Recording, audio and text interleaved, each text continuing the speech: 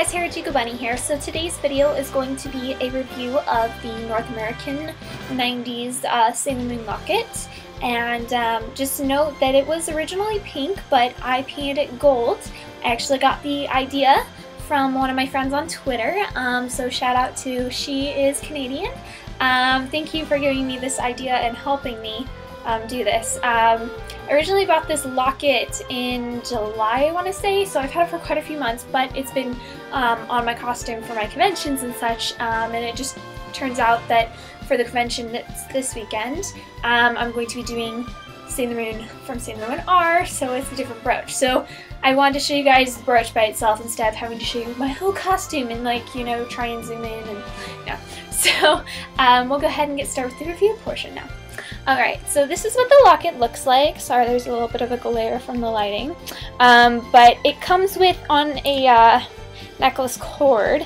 I typically do not wear this as a necklace. Again, like I said, I have it on my costume as my brooch, but I have worn it. It's fairly sturdy. The only thing I find kind of annoying is that when you do wear this, it tends to flip over a lot.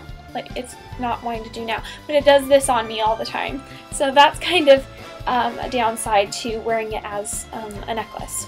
Of course, you can, you know, add whatever you want for a chain. So yeah, I got this locket used for like 35 bucks on eBay, and I'd been waiting for one of these forever, and it just happened that it was just the right one, and so I got it.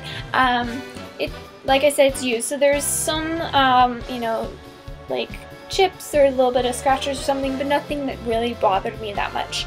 It was actually really conditioned for quote-unquote used, in my opinion. So yeah, I even painted the back gold. And the back says copyright 1995, Naoko Takeuchi / Kodansha and Toei Animation. So 1995 is made by Bandai, actually. My bad. Being in China. So it's not Irwin. I don't know if I said if it was Irwin or not, I can't remember. So I'll go ahead and show you guys the inside now.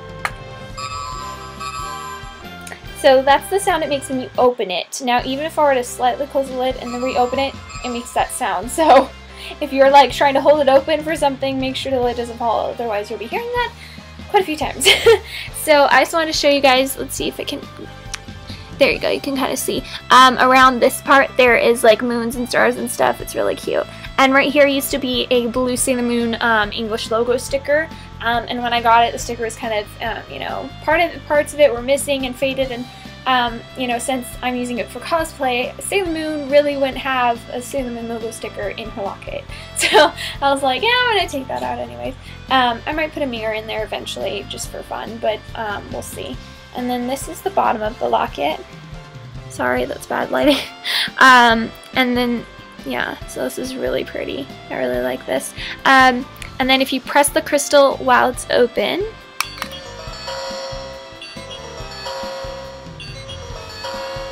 makes that sound. So now if I were to press, you know, anything where it's making sound and the crystal lights up, and then close this, you're not going to be able to see, but this actually you can see the light through. The 4 gems representing the other 4 Senshi do not light up at all, which would be kind of cool if they did, but that's okay. So hopefully this video was fun for you guys to watch. I know I love watching Sailor Moon toy videos going, oh, I need that one and that one, I want that one. Yeah, but you know, I thought it'd be kind of fun to show you guys, even though it's been quite a while since I've had it. So yeah, if you can, you know, get any of these, I would suggest doing so. Of course, this is my only locket as of right now, so I'm desperate for more, although they're like, you know, 150 plus a piece. But yeah, Sailor Moon toy prices are horrible for a college student's wallet. Yeah, so hopefully you guys like this video, and hopefully it was kind of informative, and yeah. So I will see you guys again next time. Hopefully you have an awesome day.